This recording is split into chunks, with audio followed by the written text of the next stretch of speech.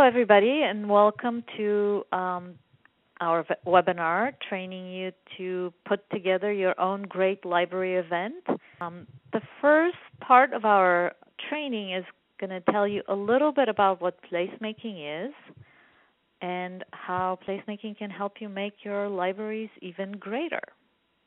So we're going to start with a very quick introduction into what is placemaking and the placemaking process, and a little bit of a discussion on why libraries are such great community places from a placemaking perspective and how you can enhance what you're already doing with your library. So the first thing about placemaking is that, as the name suggests, it's really an approach to making public spaces better by focusing on place. And when you focus on place, you do everything differently and you see things in a different light. So the placemaking approach is not about projects and construction schedules and working with designers, although all of these things may be part of it. But it's really about focusing on a place and focusing on what makes it special and unique in a community attraction. So in this slide, for example, you see a very classic neighborhood place. It's a bookstore in Brooklyn. And what makes it so great is, of course, that there's books, and I'm sure librarians would appreciate that. But it's also because the people who run the bookstore made some very simple adjustments to their environment to attract more people. They put out benches, they have events, they have something to look at. So as you can see, in this little less than a block area, you can count probably 6, 7 different people, groups of people doing different things. And that's what a great place really does. It brings people together and it gives a variety of people something to do. So you have older people walking, you have kids learning to ride a bike, you have kids playing with dogs, you have people reading, you have people reading over each other's shoulder, you have neighbors meeting. That's what a great place really does, whether it's a street corner, a sidewalk, a park, a library, a city hall. All of these places can really be great if we look at them from a placemaking perspective. So what is placemaking? For us at Projects for Public Spaces, placemaking is most of all a process, and it's a collaborative process with people in the community coming together to create the great public spaces that give their community a meaning and a sense of belonging and a sense of being part of something great and exciting.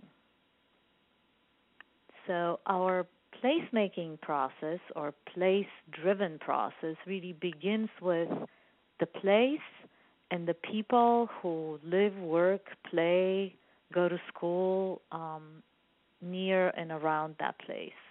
We call them stakeholders, and it could be a variety of different people, but our first task is really to identify who these stakeholders are, who are the people in the community that need to be part of a placemaking process.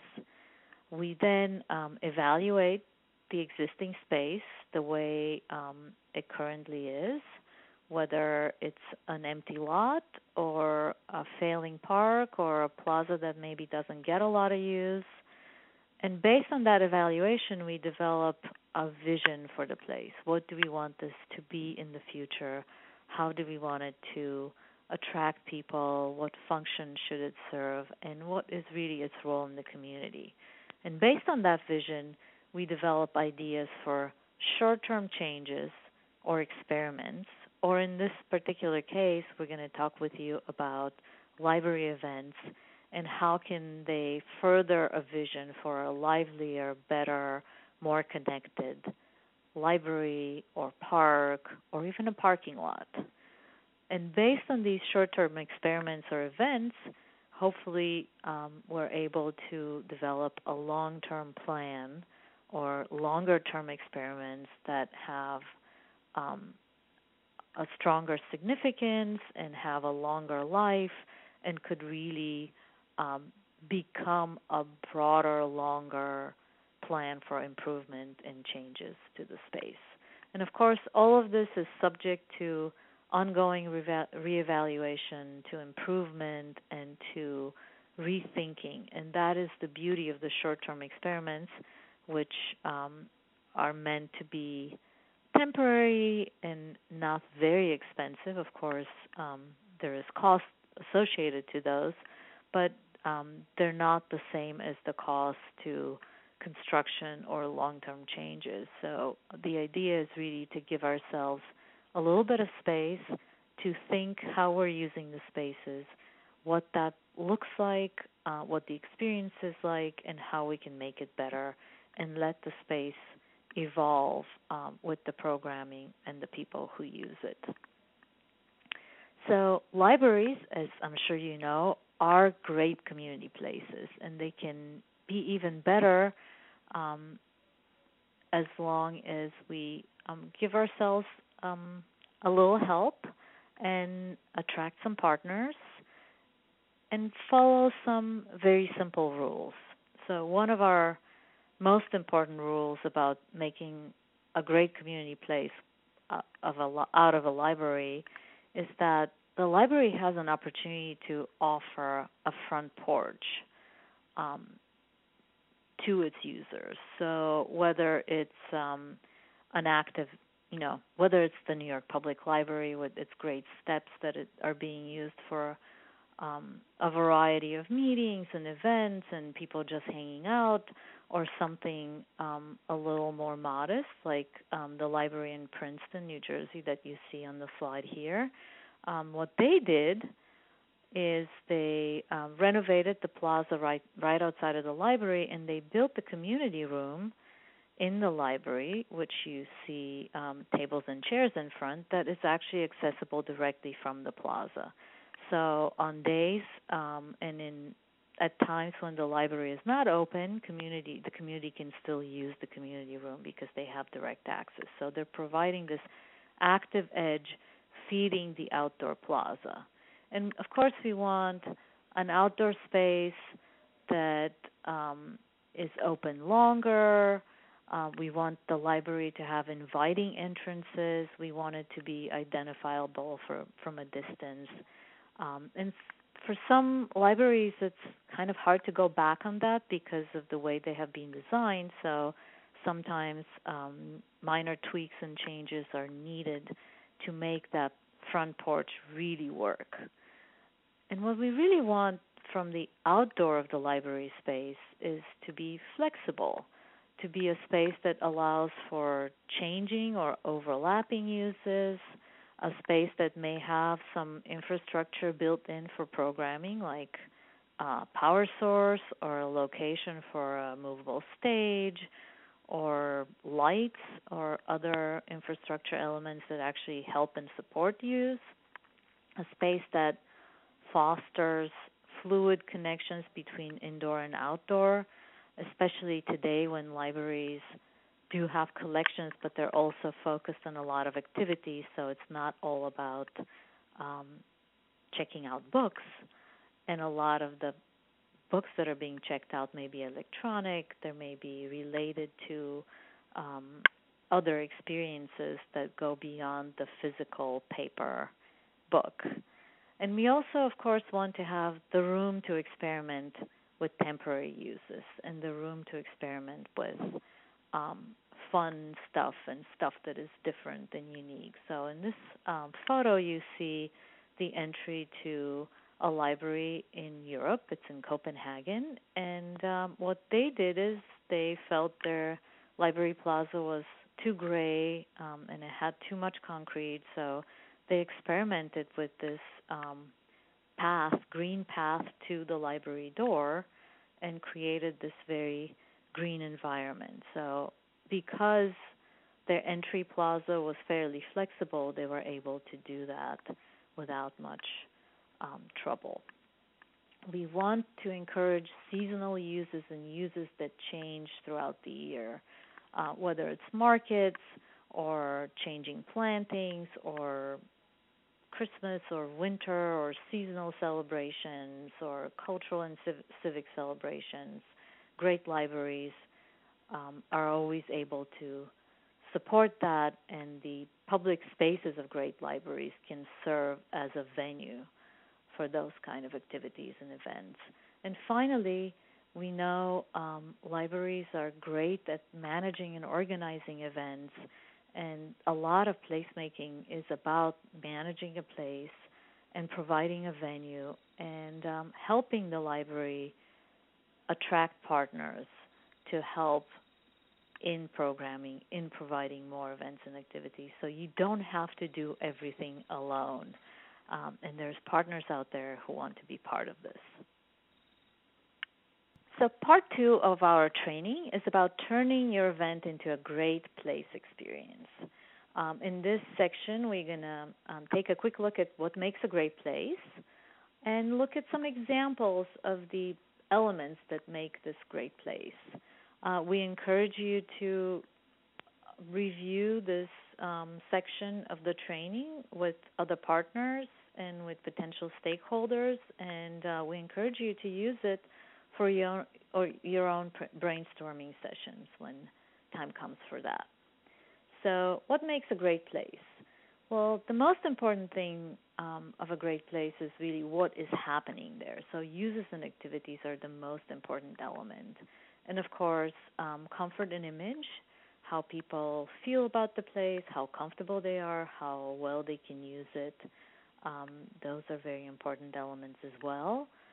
And it's no good to have the greatest place in the world if it's really hard to get to. And sometimes we see that with places that are either accessible only by vehicle or are on a very busy street and can be accessed on foot. So access is very important. And the final ingredient of a great place is sociability.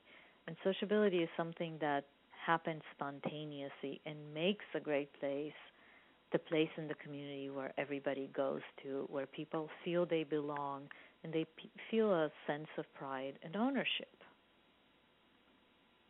So access and linkages. If we can't get to the library, it doesn't help us even if it's the greatest place in the world. And I'm sure you know that with youth or teens and tweens and people who can't really drive for whatever reason, how limited all of a sudden their access to many things are. So we believe that great public spaces are public spaces that are well connected for more than one mode of transportation. But good access is also about providing good information, helping people orient themselves to the space, making sure that the space is welcoming and enticing and makes you want to explore further. So information is a huge part of how we provide actually good access and how we link better. Providing facilities for bicycles is something that is not new, but luckily has come back as a big thing in terms of supporting access. But also just finding our way to the door is something that is a big part of having great access and a good linkage to a public library and a great public space.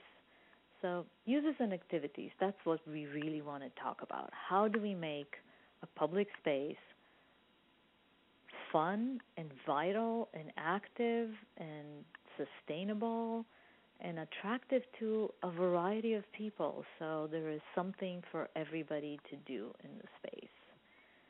So whether it's great events like this one and performances, whether it's outdoor movies and concerts, or whether it's smaller activities like games, portable or permanent, classes, dancing. There's so many ways to make a public space exciting and to provide activity into it.